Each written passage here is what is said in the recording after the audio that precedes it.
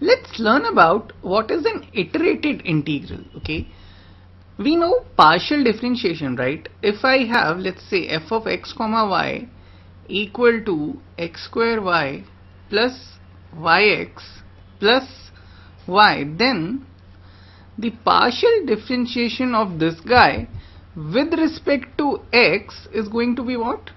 It is going to be 2x. When we do partial differentiation, we assume y is a constant, right? So my partial differentiation is going to be 2x into y plus y plus 0. Okay, so it's gonna be this. Now to get back this thing from this thing, what I can do is I can integrate this guy assuming y as a constant. Okay, just like I differentiated this thing assuming y as a constant, I can integrate this thing assuming y as a constant. What do I get? I get 2x square by 2 y plus y into x plus a constant. Okay, since I am assuming y as a constant, this constant could be a function of y. Okay, so you would see that this is equal to x square y plus xy plus a function of y. You would see that we have partially recovered our original function. Okay, x square y plus xy plus y, x square y plus xy plus a function of y. We cannot recover that function of y, but we have partially recovered this function.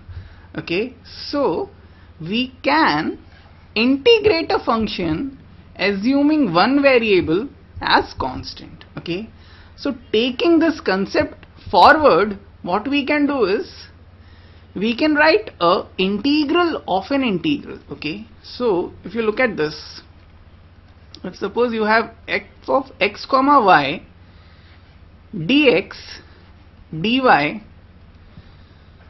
limits from a function of y to another function of y, limits from a to b. Then an integral of this type is called as an iterated integral, and over here you calculate this inner integral assuming y as constant. Okay, so look, when you're going to solve this, you're going to get some function of x comma y, right?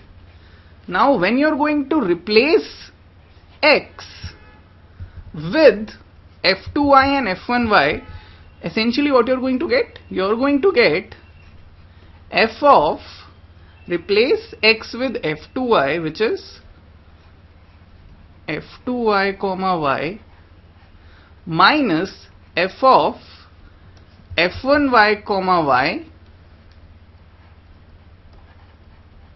Okay, so this is the result of integration of this inner integral. Okay, and now you can integrate the outer integral, which is going to be a to b, this thing, which is f2y comma y minus f1y comma y. What is this? This is dy. Okay, so now you are going to integrate with respect to y. Okay, essentially this is going to have only y terms, right? Because you have y everywhere, so you are going to get a function of y, and now you can integrate with respect to y. Okay, let's take an example. I need to solve this iterated integral. Okay, so I have over here some function of x and y dx dy. Okay, just understand that whatever you have as the inner